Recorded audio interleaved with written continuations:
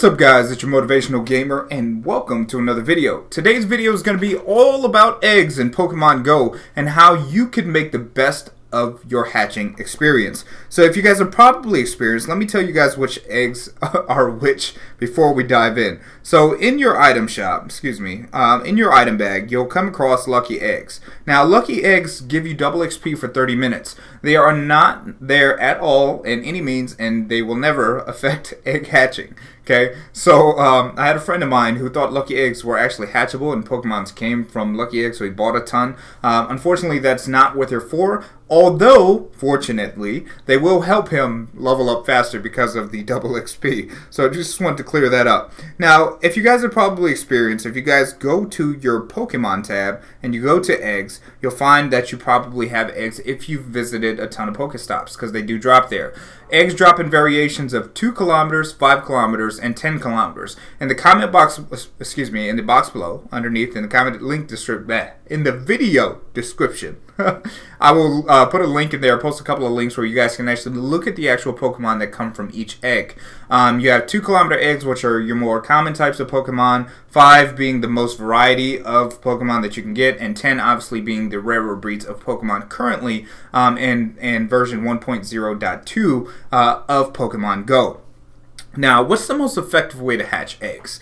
Now, to hatch eggs, you want to get these things called incubators. You can get them from the shop for 150 coins, and they have 3, you can use them 3 times. So I would buy a ton of them if you can. A nice way to get coinage, guys, is if you guys own gyms or have one of your Pokemon in a gym, you leave it in there as long as your gym stays active every 24 hours or 20 hours. Specifically, you'll get coin, and I think 10 coin per monster and 500 Stardust, yeah, for every Pokemon that you have active in the gym. So you can basically build yourself a nice residual income if your Pokemon is strong enough. But that's another video. So after you buy your incubators, you guys are basically going to attach them on your eggs here. So you'll go to your Pokemon, you'll go to your eggs, you'll click egg, when you don't have an egg in the incubator, there should be a nice big button that says Start Incubation Period. After you hit Start Incubation Period, it'll put it in one of these things, and then you just basically have to track distance. So if you guys are walking, you get out, set a goal, run a 5K, run a mile, whatever you guys got to do to hatch these eggs. Now, there have been complaints about, people saying, oh, I don't want to hatch my 2K eggs, or I don't want to hatch my 5Ks, I only want 10Ks. But the beautiful thing about eggs is this.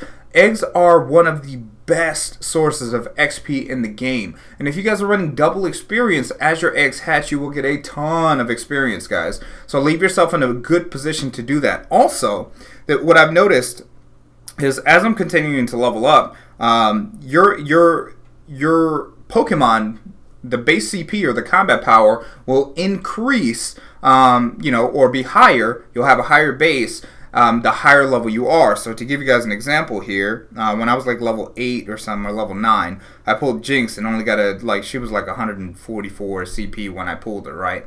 And then after that, when I was level 17, I pulled Lapras from my 10K egg, and he came at a base of 964. So all you really have to do, guys, is level up, and the quality of your eggs will get better. And then the base stats obviously will be higher of your Pokemon and will allow you to power up faster. So really always be hatching your eggs, because even if they don't offer you, let's say, a super strong Pokemon up front, they still give you a nice bulk of candies. I think 5K eggs net 10 candies, 10K eggs net 20 candies. If I'm not mistaken, that information could be wrong, so make sure you verify. If you guys know the correct amount, definitely drop me an amount, definitely drop a comment in the box below so we can help people out. But I'm pretty sure that's the value. Again, if not, let me know so everybody else can know. But again, you guys should be hatching as many eggs as humanly possible as you guys move through the game. It's basically, just their way of getting us out there to get moving. But it's a really awesome way to get XP, get candies, and get great Pokemon.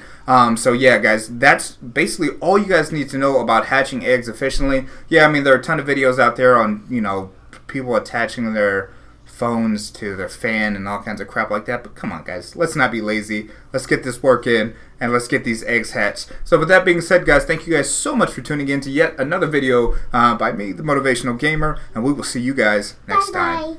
Peace. Bye-bye.